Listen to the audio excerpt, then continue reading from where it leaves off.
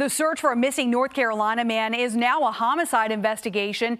Andy Banks' SUV was found in Danville, and the suspect accused of stealing it appeared in court this afternoon. 10 News reporter Taj Simmons joins us now live in Danville. So, Taj, police found a mountain of evidence on a single block.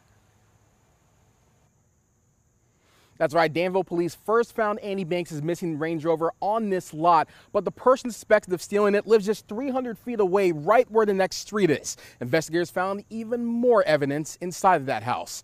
Now, according to search warrants, police believe Banks tried to sell his SUV in Raleigh on Saturday, but he has not been seen since then.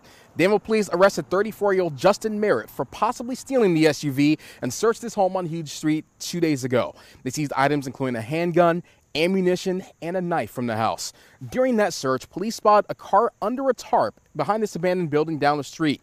They saw a wheel poking out from the tarp and soon confirmed it was Banks' missing SUV. Merritt is behind bars down in Raleigh and made his first appearance in court there this afternoon. Victim in this case is still unaccounted for. Law enforcement suspect further of these charges, foul play involved. I would ask that you substantially increase the defendant's bond. The prosecutor got his wish. Merritt remains in jail tonight under a $2 million bond. Police in Raleigh are handling this investigation and are handling it as a homicide. However, no body has been found yet in this case. For now, reporting live in Danville, Taj Simmons, 10 News working for you.